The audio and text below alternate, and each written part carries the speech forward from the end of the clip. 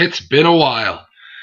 I realized WrestleMania was almost a full week ago, but Sunday night, midway through the show, I started feeling I started feeling some type of way. And come to find out Monday, I had like pneumonia or some shit. So, yeah, this is like, and then my voice was gone. It's coming back slowly but surely. But I said, I don't care if it's, September when I can talk again. I gotta do a WrestleMania 30 review. So, here we are. Just gonna go with it. Before I start, 100% condolences to the Ultimate Warrior, his family. Oh, man. A couple days ago when it happened, I was still down for the count. And I saw that news pop up on my phone, and I was like, there's no way. Saw him Saturday, Sunday, Monday. It's just crazy how stuff works. So just wanted to, give a little shout out to him before we get into the video. Sad stuff, man. Still can't quite digest that it happened. That is how quick stuff can happen sometimes. But let's get into it. The pre-show started off. We had the Usos, Los Matadores, Real Americans, and Rybaxel, which this ended up becoming an elimination tag match, which made it better in my opinion because of course it's gonna be better. I feel like this match to me didn't really pick up until it was just down to the Usos and the Real Americans. Usos get the win. I thought it was really cool, the part of the match where, they're doing their standoff and they're, we, the people, and then oohs, oh, like with the crowd. It sounded really cool. So yeah, serviceable match to start off with. Nothing too wrong with it. The Usos get the win, like I said. Jack Swagger goes to put Cesaro in the Patriot Lock. He gets out of that, and they're, it looks like they're gonna be buddy. No, sir. Boom. Gets the swing going, and that was that. Good stuff. The WrestleMania 30 card started off. Oh, man. Hulk Hogan coming out.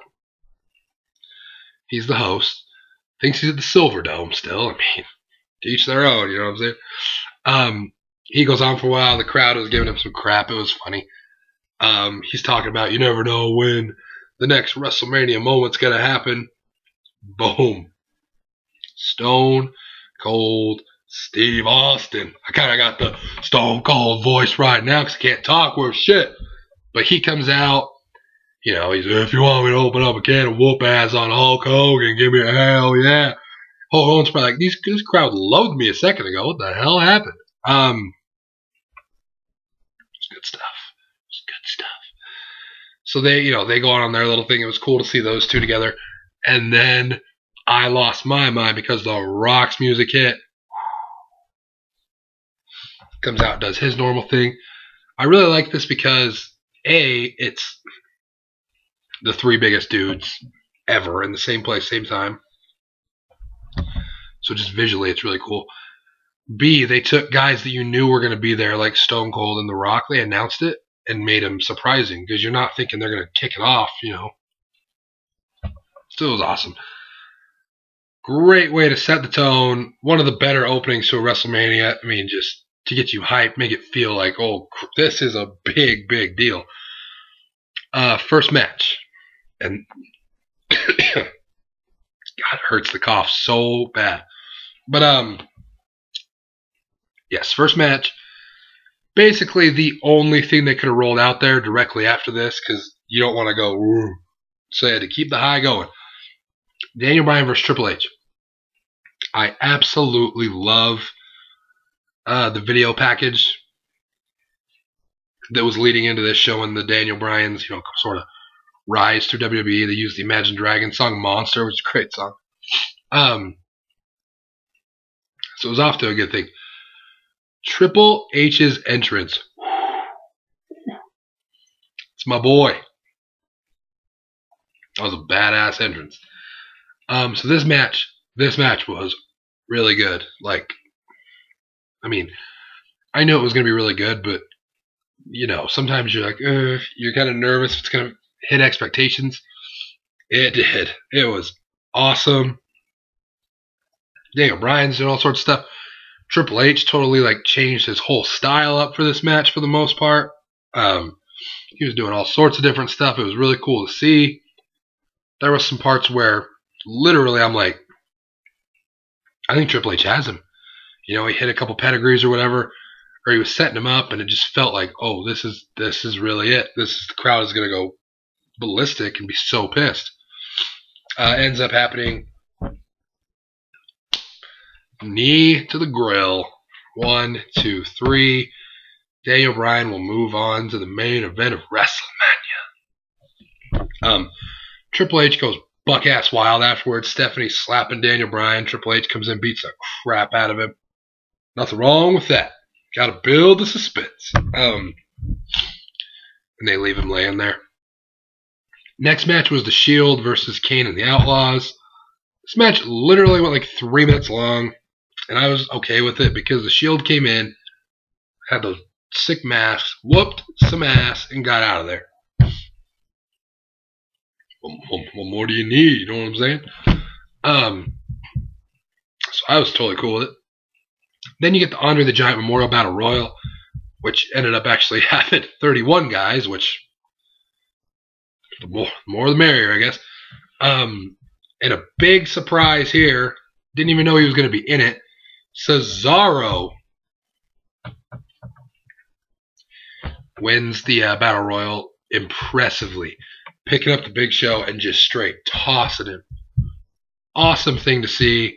Got the crowd super hyped because of the guy who won and the fashion he did it in. It was pick up the Big Show. That was awesome stuff. Really, best scenario that I think they could have gone with personally. It came down to I don't know. Kofi had a cool spot. It was down to Cesaro, Big Show, Sheamus, Del Rio, Dolph were towards the end. If I'm forgetting somebody, my bad. But it was a lot better than I thought it was going to be. I'll put it that way. When it got down to the last couple dudes, it was pretty cool back and forth. Then we get and see at this point the show was just bumbling, stumbling on its way to a really good ass show. Did it keep going there? We'll find out. John Cena versus Bray Wyatt. Bray Wyatt had the band playing his entrance, which was creepy as shit, really cool. Cena, I don't have time for bullshit entrances. I'm just here to fight. You know what I'm saying? So he comes out. This match was really good. He had that creepy thing where Cena's going for the $5 shove and Bray Wyatt just pops up. I'm like, okay. Bray Wyatt is scary as shit. But I really like this match. This is one of John Cena's better WrestleMania matches that I've seen. And it's also one of Bray Wyatt's most WrestleMania. But yeah. But it had to happen. The story was so perfect. Oh man. The story was so perfect in this match. Bray Wyatt just trying to get John Cena to corrupt and turn. And John Cena did such a good job of it because you're like, he's really having an internal struggle right now. He wants to snap, but he won't let himself. He was doing such a good job of that. And I would have loved this match so much if just John Cena just one time just snaps, hits Bray Wyatt with a chair, gets DQ'd, and just goes ballistic on Bray Wyatt for a while and then kind of realizes what he's doing and then feels bad afterwards, but couldn't happen. John Cena just had to hit the AA. 1, 2, 3 on Bray Wyatt. I was pretty pissed, but the good thing about, reviewing this so far down is on Raw, clearly the crowd didn't give a shit because they were all aboard the Wyatt train. So it's good to know that Bray Wyatt is going to be okay with this. He's not going to pull a Sandow. But it was a really good match. Just had so much potential to be more. But it happens. Brock Lesnar versus The Undertaker. Now,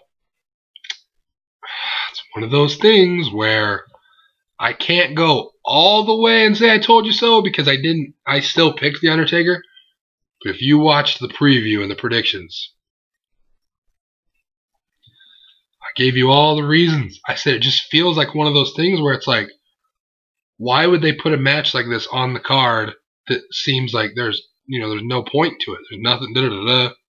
And I said, this is for the first time. All the people like us on the internet are sitting here saying, all right, well, we're like planning out this dude's future. Okay, so he wins here. Then for 23-0, he fights Bray Wyatt, Sting, and John Cena. And we're just like nonchalantly just throwing shit out like, oh, yeah, well, and then he does whatever, and then he da-da-da-da. Like, dude's like 50-something. Like, you can't just be throwing shit out like that. And I just kept having the weirdest feeling. And if you don't believe me, go back and watch the preview. It gets to the point where I'm about to pick Brock Lesnar. I'm like, I can't do it. But I had given every reason why, and it's right there. This is a little bit before this is when I started feeling sick on Sunday. But oh my God, when that 3 hit, it was just, I just sat up and just kind of looked at it like, it's one of those things where like you just don't know how to handle it because you didn't think you'd ever see it. Like even me saying it was a possibility didn't really think it was likely. It was just like I was like, oh, I could see them giving it to Brock here just because I'm getting a weird vibe. Still, oh man. See, the problem for me is you guys know I love The Undertaker. He's my second favorite wrestler of all time behind The Rock. But third is Brock Lesnar. You guys also know that. So, for me, I was kind of happy about it. I was like, and I totally understand everyone's, well, it doesn't make sense because Brock Lesnar's this, and it's, 20 years build up, and it's all gone, piss poured out. I feel you. But you should know this by now. Me, I just kind of like to be a fan. I don't try to think about the business application. Well, you could have given it to a young guy, and it would have made him. It's not always the case. Same thing of why I wasn't super pissed off that Bray Wyatt didn't beat John Cena. You know who got a big-ass win at last year's WrestleMania? Fandango. Does anybody give a shit a year later? No. No one fucking cares about, Fandango, and everyone's like, oh, well, Bray Wyatt, he's going to get forgotten because he didn't beat John Cena. It doesn't, people forget so quick. Like, if you like a guy, you're going to still like him. Like, come on. But my only problem was that the match just wasn't that good. Oh, I'd have been 100% on board if it was a good match. And I'm totally cool with it. I love Brock Lesnar. If there's a dude to do it, it's Brock Lesnar from a believability standpoint. Which brings me to, now I understand people are going to get so pissed at me for saying this, but I never gave a shit before. Why am I going to start now? Think about this. The two biggest complaints I heard on Twitter, different people's videos, comments. I'm just not looking forward to this match because it's literally the most predictable match in the history of WrestleMania. There is 0% chance that Brock Lesnar is going to win this match. Number 2. This is my favorite one. Because I'm not going to name names, but these are the same exact people that are complaining the shit out of the fact that he lost. So already, well, you asked for unpredictability and you said that this is the most predictable match in the history of whatever. And the other one, if Triple H is really ushering in the reality era, don't give me Facebook notifications, you son of a bitch. Sorry. If this is really the reality era, do we really supposed to believe? Because this is when Undertaker's winning. There's no chance for Brock Lesnar. Are we really supposed to believe that this 50-something-year-old dude is gonna beat Brock Lesnar, a UFC champion? Surprise, motherfuckers! He didn't. Brock Lesnar won. I will forever be okay with it. I'm 100% okay with it. Love the Undertaker. He made the call. You know, doesn't necessarily make it the right call, but it's a call that I'm okay with. And it's a moment that I've watched a whole lot. Just, the crowd's face. It's one of my favorite things in sports is watching, crowd's faces after a loss. And God, you put that into a wrestling crowd, woo, it was good shit. But of course, I was initially just shocked and a little taken back, but I'm cool with it, guys. I'm just throwing it out there. Then we get poor Divas. Divas had to follow this. The 14 Diva. I felt so bad. They didn't deserve this. AJ Lee ends up winning it, though, so that's good. The other good thing about Brock Taker is right when Brock won, I knew for a fact not a single person is going to get 100% now, and I'm not going to have to buy anybody's shit off WWE Shop for the contest I did on the predictions. So I was like, genius. Saved myself $30. But anyways, yeah, AJ wins. It was not a bad match at all. I just got put in a really shitty situation. Main event, Daniel Bryan, Randy Orton, Batista. It was Piper, Orndorff, Mr. T, and Hogan had a backstage thing about, the main event of WrestleMania 1, so that was cool to see. Alright, then the main event. My boy Randall gets played out by the boys. Batista comes out. Bryan wins. Bryan's, for now, selling his injuries really well. For now. He got off to a quick start. He starts beating on both of them, trying to get the upper hand. She knew he was hurt, so he kind of had to jump on it quick. I really liked this match. There were a lot of cool spots. It worked for a triple threat match. And I wouldn't say I was worried because of the competitors. I was just worried because of, the history of triple threat matches. But I feel like it was the right dudes to have in there. You have Bryan, the really technical guy. Orton's a good in-ring. I like his in-ring style. But he's just a big-ass dude that's going to just beat people up. So yeah, I really liked it. There was a lot of cool spots where obviously the Batista bomb into an backwards RKO through the table. And there were a lot of false finishes where, not to the point where it became overly apparent, oh my gosh, really, this many false finishes? But it was enough where you're like, okay. And it works better with 3 guys because everyone can get hit with stuff, so it doesn't seem like it's complete overload. But the part where I really thought it was over is Batista went to spear Orton, he moved, he hit Bryan, they got caught with an RKO. I totally thought Orton won there. I was already dead, but no dice. But Daniel Bryan gets carried out on the stretcher after the Batista thing, and I'm sitting there thinking, well, let's see here. Daniel Bryan is going to get carried away on a stretcher, and as he starts getting off said stretcher, I said, now, I understand what they're doing, but my good friends on the internet, if this was John Cena or Randy Orton, we would be having a complete come apart. Oh my god, Super Cena, he's on a stretcher, you can't be okay that fast. But when it's Daniel Bryan, it's heart and determination. Oh my god, I can't believe it. And I'm sitting there thinking, this is Super Bryan returns. What the hell is going on here? He goes back, he gets back in there, he's totally fine. 5 seconds later, I'm like, woof, sell that shit. You're the man, Super Daniel. You are breakfast clubbing right now.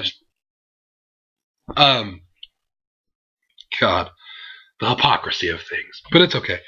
So he goes in there. They go for a little bit longer. It was pretty cool. And then right when he comes back in from the stretcher, gets his ass thrown into the steps by Randy Orton. I said, bitch. But let's see, we end up getting, I don't remember the exact finish. I know that Orton gets hit, but I don't remember if it was by I think it might have just been a Batista bomb. Because I don't think Bryan hit both of them. But anyways, Orton's out of the picture. Boom. Running knee on Batista. There we go.